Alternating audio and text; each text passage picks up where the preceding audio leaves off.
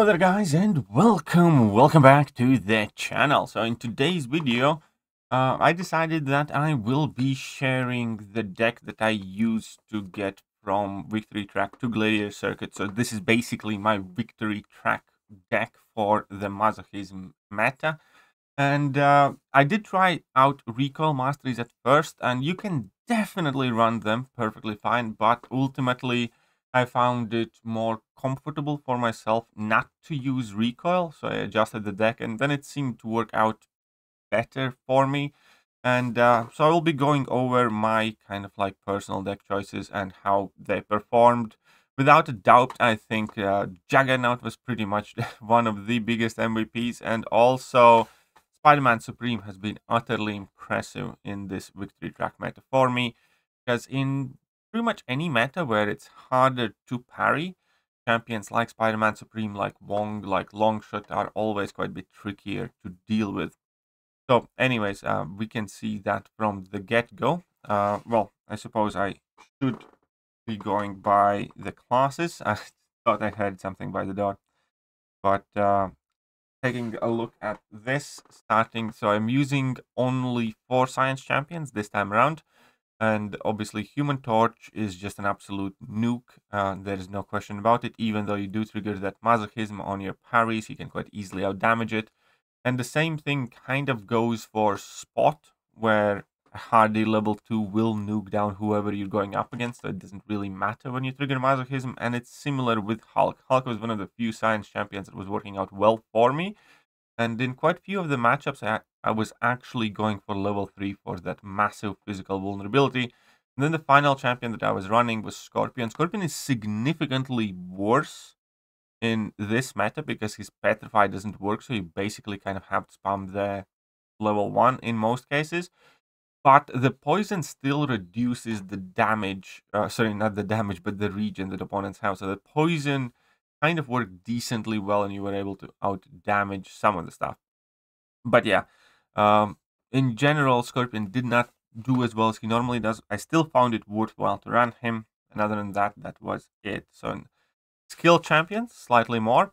And obviously we have Valkyrie, because Valkyrie was an absolute maniac. She doesn't inflict any debuffs, and she finished fights extremely quickly, similar for Kingpin. Now Kingpin is not as great in Masochism meta because you find it much harder to use your level 1, but he is quite a good defender because he automatically triggers Masochism himself, and he's still a great attacker with his level 2s. Obviously then we have Nick Fury, and Korg primarily for defense, and then Kate Bishop and Massacre. Now the trick for using Kate Bishop primarily is not to use your heavy attacks and just basically spam your level 1s and then pause your passives or trick arrow effects by either hitting opponent's block or punishing their special attacks and stuff. And Massacre simply has enough damage output to overcome this 5% masochism. Not running him in Gladiator Circuit meta, but with 5% masochism, you can definitely outdamage whatever you're going up against, and he was one of the best thing counters. In Mutant class, I'm not running Bishop. I am still running Domino. I am still running Archangel, and then obviously Kitty and Havoc. Havoc was primarily a defender, I suppose, but also offensively, the reason why I added him to my deck is the fact that even though you do trigger the masochism fairly frequently with Havoc, once you get to level 3 at a rank 5, it was pretty much game over anyways. If he wasn't rank 5, I don't think I'd be running him, but at the rank 5, he did work out well enough for me. And then we only have 4 Cosmic Champions, Hercules, Nova, Hulkling, and Galen. And actually Nova was one of my kind of secret MVPs, primarily for dealing with Korgs, because he is absolutely amazing at destroying Korgs. So I absolutely loved him for that. And obviously he can be a nasty defender, and then people think that, you know, they will have to deal with no one defense. They draft some sort of mystic champion to deal with him, and then you just turn around and use him against the Korg. One of the best things to do. And also relatively low count attacks. I'm only running Guardian, Nimrod, and Warlock. Obviously Guardian and Nimrod primary domino counters. The reason why I do not run too many tech domino counters, or why there is no Omega Sentinel, for instance, is largely because of the Mystic roster. because Spider-Man Supreme and Absorbing Man and Juggernaut are all perfectly capable of dealing with Domino, so I use them just as often as I use anything else to take down Dominoes.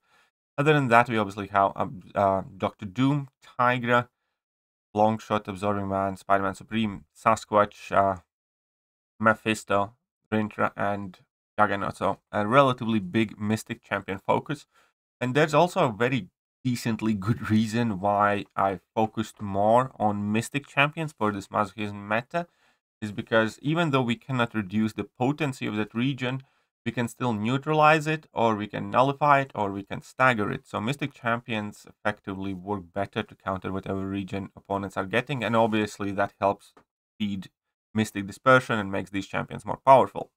Additionally, another reason why in Masochism meta it is, fairly good to have relatively more Mystic champions is the fact that it's very, very hard to run many science champions or run them well.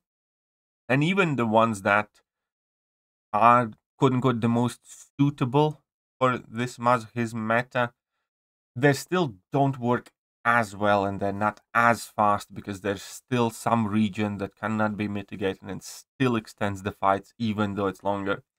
So that was kind of my underlying strategy to quickly get from Victory Track to Gladiator Circuit, was to lean relatively heavily on the chunkier Mystic Champions of, my Doom, Mephisto, Rintra, and Sasquatch as my primary defenders, but also Longshot and Supreme Spidey were phenomenal in defense, and because of it, many of them can be used offensively and defensively. I get, more kind of like drafting leeway and freedom, and it's just always good to capitalize whenever one class is kind of like significantly disadvantaged.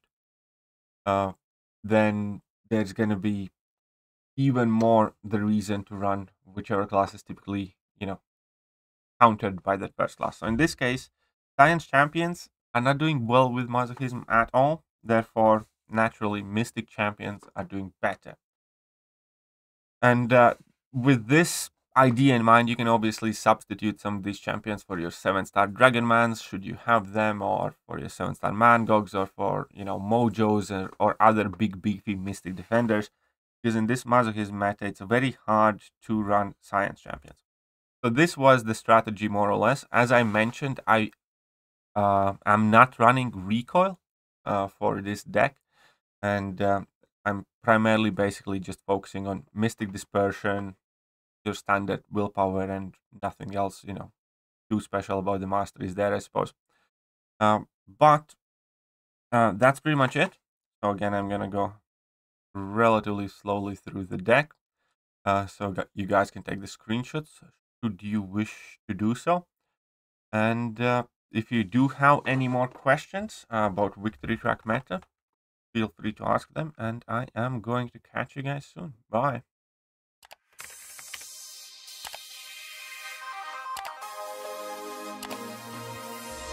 Hello there guys, and welcome back to the channel. So we have all the information about